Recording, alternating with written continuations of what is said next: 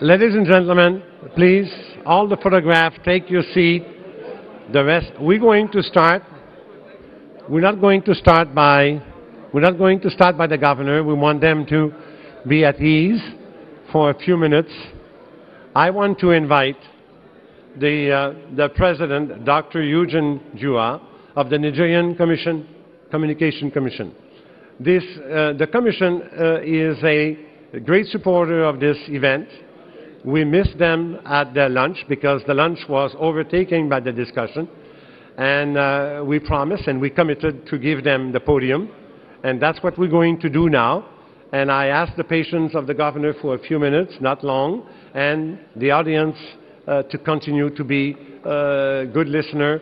And I will like now to introduce you Dr. Juat.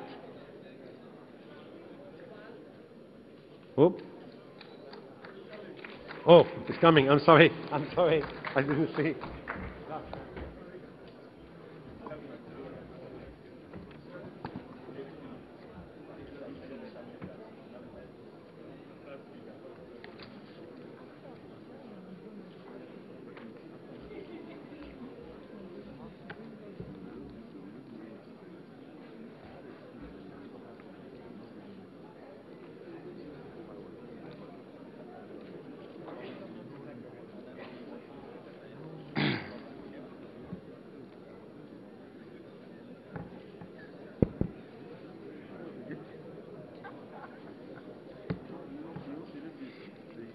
Your Excellencies, the Executive Governors of several states of Nigeria, Your Excellencies, Ministers from Canada and Nigeria, Executives of Industries, distinguished ladies and gentlemen. My name is Eugene Jua. I'm from the Nigerian Communication Commission. The Nigerian Communication Commission is the primary regulatory agency for telecommunications in Nigeria. I was to have this presentation during lunch.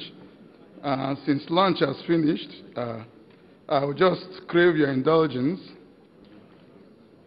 to discuss investment opportunities in the telecommunications sector with you, with particular reference to our broadband projects. The choice of broadband for us today is quite deliberate from an opportunity point of view, especially when compared with mobile voice, which has attracted a lot of investments already in Nigeria. In the past 10 years, mobile voice telephony has attracted more than $25 billion investment in Nigeria. So let us start talking about broadband investment opportunities in Nigeria. And the first place to start is where we are today. Today we have a lot of capacity, international submarine capacity that has landed on our shores, especially in Lagos. We have a total of about 9 terabytes of international cable capacity on our shores. The problem that we have actually in Nigeria is taking this large international cable capacity inland. The biggest challenge we have is to take them to the last mile. Continuing on where we are today, we have over 30,000 kilometers long of intercity fibers already, but these intercity fibers are characterized by poor quality infrastructure, there is a very high volume of unutilized capacity due to duplications, and they are obtainable at very high costs. Continuing also where we are today, we have conducted a survey that shows that 86% of Nigerians prefer speed and reliability over any other thing. And you will notice that because of the poor infrastructure quality of broadband in Nigeria, a great deal of opportunity exists in actually improving speed and reliability for our broadband infrastructure.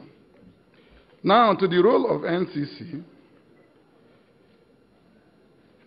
NCC has a mandate to create the environment for private sector participation and investment in the broadband ecosystem via regulatory intervention. We are supposed to facilitate deployment with stimulus to underserved and unserved areas. It is our mandate further to facilitate agreements and resolve disputes among stakeholders, and then adapt legal and regulatory frameworks to the realities of digital economy.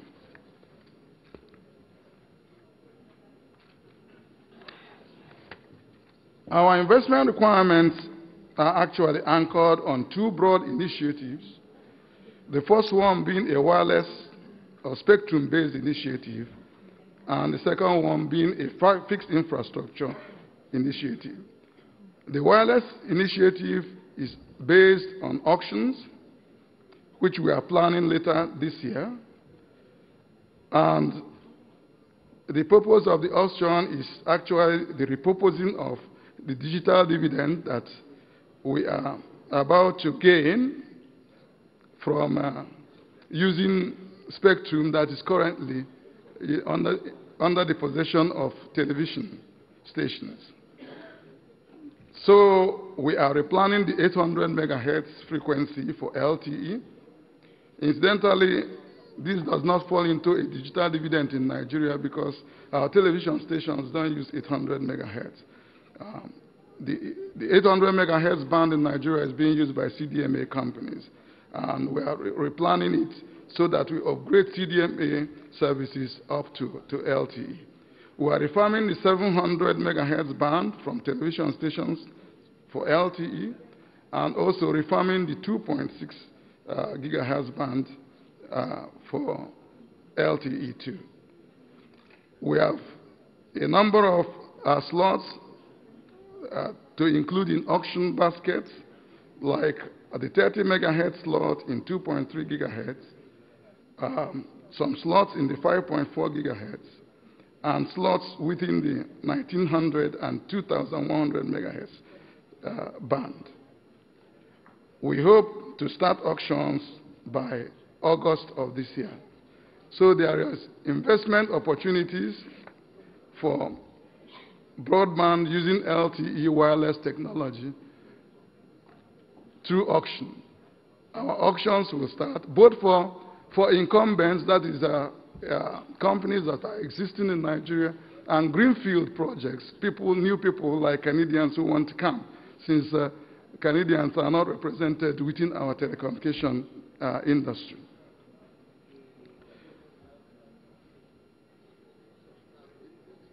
The second initiative that we have is a fixed broadband initiative, which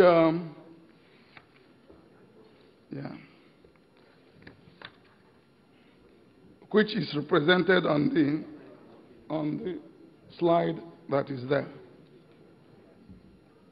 As you can see from that slide, we have actually segmented the value chain, the infrastructure value chain in broadband, into three segments, into three layers. The infrastructure layer being the bottom layer. Then we have the operations layer, the middle layer, and the retail layer at the top end. This segmentation actually takes note of the fact that these three layers represent different investment perspectives. For example, the infrastructure layer, which we call the NETCO, represents a 25-year investment profile, while OPCO, which is where most of the operators are today, like the GSM operators, they look at about 8-year investment profile. The retail end of the market actually is a short to medium term investment profile. So we have segmented this into 3 layers, and the bottom layer, which is the netco, okay, which is the netco infrastructure layer, actually is composed of the ducts. That is the real physical infrastructure, building ducts and putting duct fiber in them.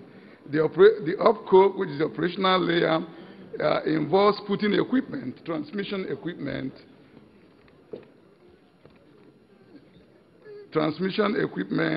while the end layer, which is the retail layer, is actually selling to end users. You can see that actually it is an inverted pyramid. When you look at the number of participants in these various layers, the infrastructure layer has very few participants, while the upper layer of retail layer has a lot of participants. So that's, yeah. So where are we today in this plan? We have mapped the country into different license areas.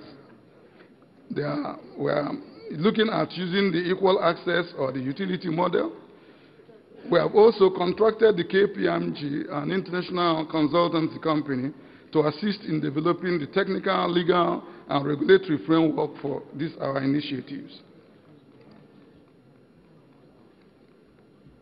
Continuing,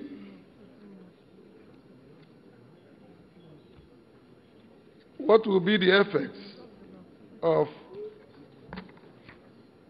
the models that we have chosen? We are going to bridge gaps in broadband deployment, eliminate last mile issues, resuscitate fixed telephone, reduce price of bandwidth, and unlock the massive broadband usage. Now, finally, overview of our work plan. You can see where we are today. We have completed project planning. It's undergoing project feasibility study by KPMG, and we hope that towards the last quarter of this year, we actually get to a commercial and financial close for this. So this is basically the investment opportunities that are available to Nigeria in the broadband area, and we hope that Canadian companies will take advantage of this. We hope to repeat the same performance we had in the mobile voice market, where Nigeria was the fastest growing market in the world for 5 years. Thank you very much. Thank you very much.